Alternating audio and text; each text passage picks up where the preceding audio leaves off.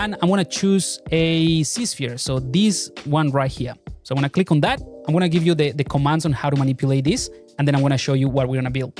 So with the draw, if you click anywhere and drag, you will be able to create the second sphere in the chain. So let's do something like this, all right? So now we can go to the move and click on it, and we can move it around, all right?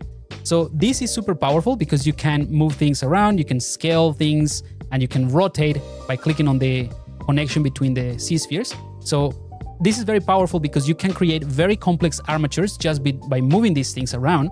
So let's do something a bit more complex actually. Let's go to draw, and I'm gonna create the third one in the chain by clicking anywhere on this one, click and drag, and then let's click on move, and I'm gonna move this like so, right?